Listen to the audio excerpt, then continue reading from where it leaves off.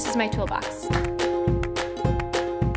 Here's my sketchbook. I try to bring my sketchbooks everywhere I go just so that I make sure not to miss a moment and I'm able to capture it there on the spot. Here's my paintbrush. I have a ton of these, all different sizes, and it allows me to make a wide range of marks. And here's my slate. I can zoom in and zoom out and undo my marks and keep working at a faster pace.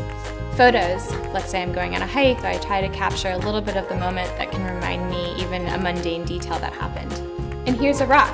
When I'm hiking, I'll pick up random souvenirs along the way, and they can represent the moments I had when I was out there. Pastels, they really add a lush layer to the canvas. A rag, a book of essays, some pencils, a swatch book, and tape.